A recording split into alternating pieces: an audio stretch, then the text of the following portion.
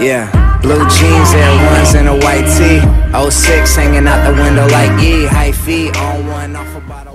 What is going on, guys? It is Flamerailzzz here, and today I'm going to be showing you guys how to install some custom sounds into Trainz Simulator. For those of the people, well, most of the Trainz community that doesn't know how to do it. Now, if you downloaded any of my particular assets from my website, I'll leave the website link in the description in case you want some other content.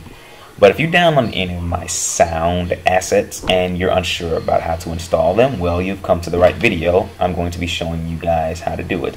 This video was made by special request from Tyler Chelsea, my buddy Tyler, and well, this will be beneficial for everybody, so let's get right into it. Okay, first things first is obviously you're going to open whatever Trainz game you have.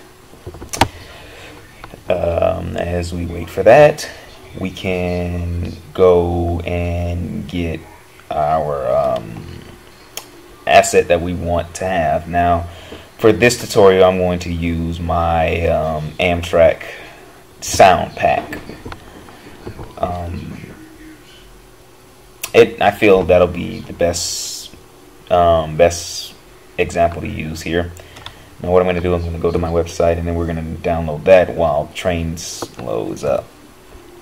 And if you want to go to my website, like I said, I'll leave the link in the description for you guys to go check it out. There will always be new content up as frequently as I possibly can. I'm always making something new.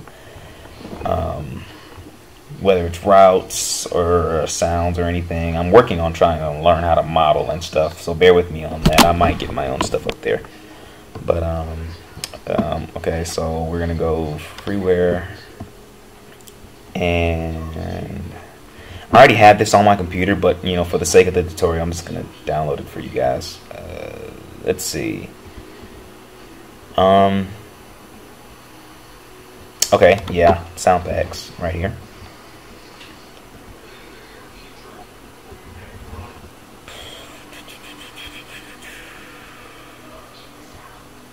Alright, and while that loads, Trainz is loaded up, we'll open up the content manager.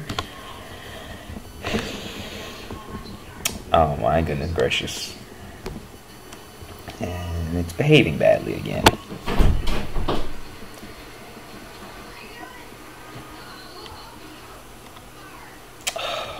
Okay, well, that's loading.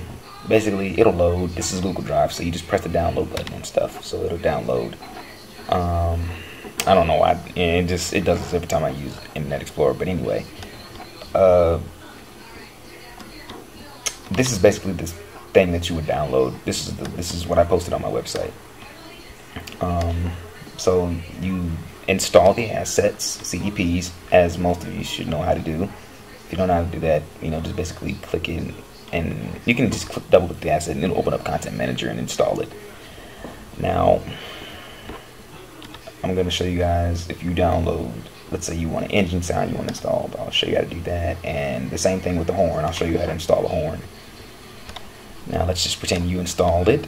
What you would do, for me, this is in my content, so it's right here, the same asset right here.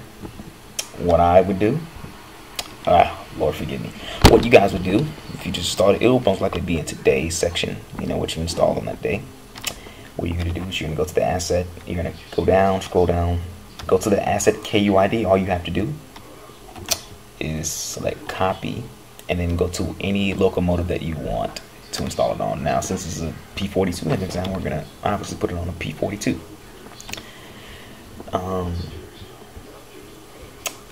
You would select, let's put it on my phase 3. You select the locomotive you want, go to edit in Explorer.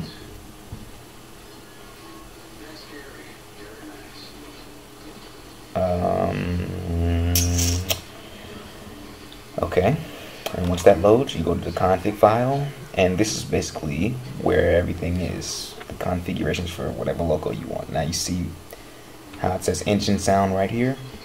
This is the asset line, this is the configuration line that is used for the locomotive to work and sound properly. Now for the new users, I suggest you be really careful in doing this because you can mess up the engine. Now what you're going to do is go to the engine sound, just kind of drag the click and hold it across so you'll know what asset you need to remove. Now do that, highlight it, and then press backspace, and then just paste it. Paste the KUID that you copied it. And if you have a horn sound, you would just do the same process. Now press Control Save, CRTL save, and then you can close that, and then you can commit the locomotive that you installed the sounds on. And like I said, this works for engine sounds and horn sounds. You can install track sounds as well. You know, little radio sounds and stuff, but you know, that's a different video. I'll do that in a different video. But this is kind of the basic on installing sounds for Trainz Simulator, and this can pretty much work for anything. And like I said, it's fairly simple. It's really simple, and once you get used to doing it, it won't be so difficult. And as you see, there's no problems. Now, if you have a faulty or a warning, you should probably go back and revert it and see where you messed up. But if you followed my process exactly how I showed you, then there should be no problems with the locomotive and the asset itself that you installed, like the engine sound or whatever. Now, if it's my engine sound, then there shouldn't be any assets faulty or anything. But if it is, then just check it, see what's wrong. But that's basically the basics on how to install engine sounds for Trainz Simulator, any other sound. Thanks for watching. Hope you enjoyed the tutorial.